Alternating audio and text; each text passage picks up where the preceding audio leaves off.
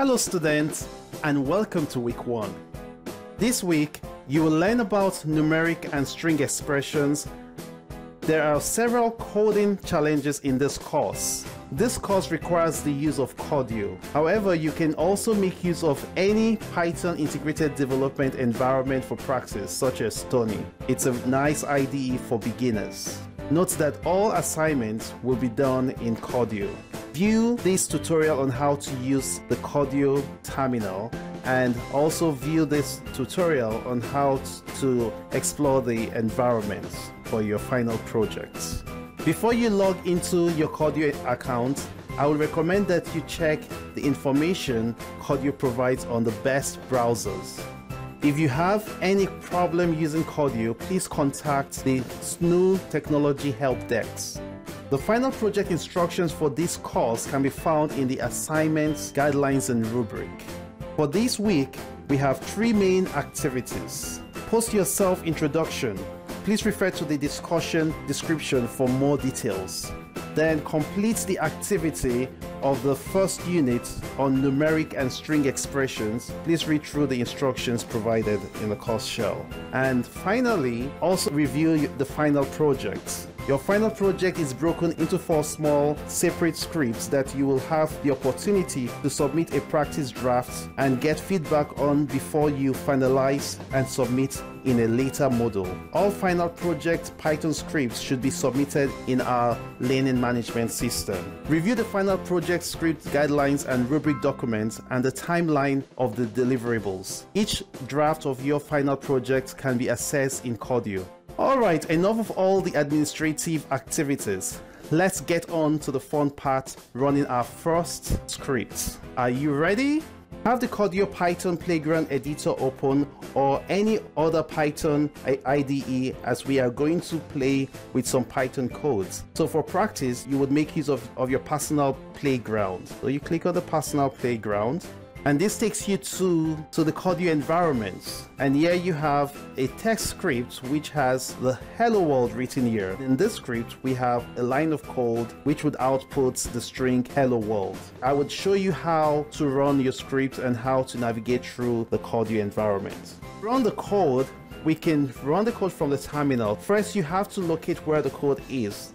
And so you run the command ls to check the files in your local directory. And there we have the test.py.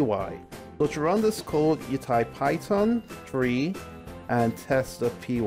And there you have it, your first program. This is the most simplest program that you would ever run. And so let's go back to the scripts. As you can see here, basically we have an inbuilt command called print, which we're using. So print is a Python built-in function. There are other functions like open, which is used to read and write to a file. And we also have round to round the number of digits after the decimal points, and many more. You can also define your function, as you will see later on in the course. Let's get back to the programming environment. So we have hello world. So to display hello world, we use the Python function called print, because what we are displaying is a string. We made use of the single quotes here, as you can see. We can also output other literal. Let's look at some examples here. I could decide to output print 3 plus 4, print 3 times 4,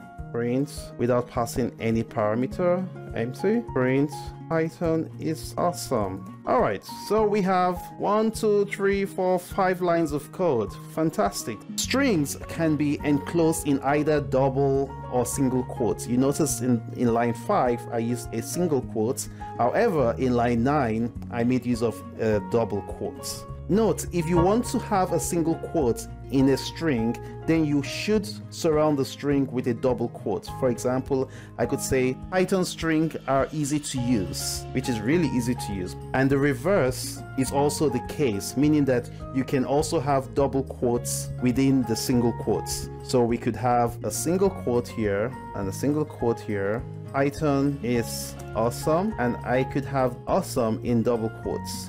Python is an awesome programming language. Another thing you can do is that you can concatenate strings.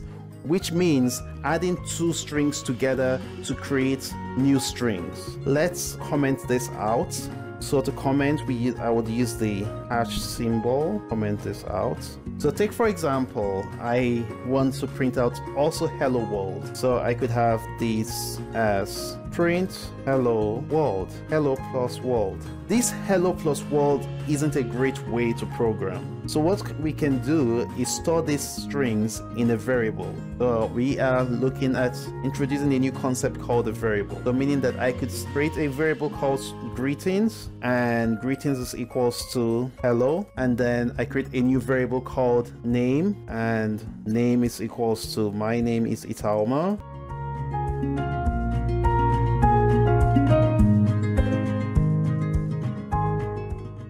To be successful in this course, I will recommend that you run a line of code each day. If you have bugs in your code, don't panic. Just try to interpret the error message to figure out where you went wrong in your code. Debugging is a great skill to learn, which is a way of fixing errors, as that will make you a better programmer. Don't give up. Expect learning to program will take time to master. Read through the course materials, do the challenges, and type in all the code. Please let me know if you have any questions. Let's have fun programming with Python.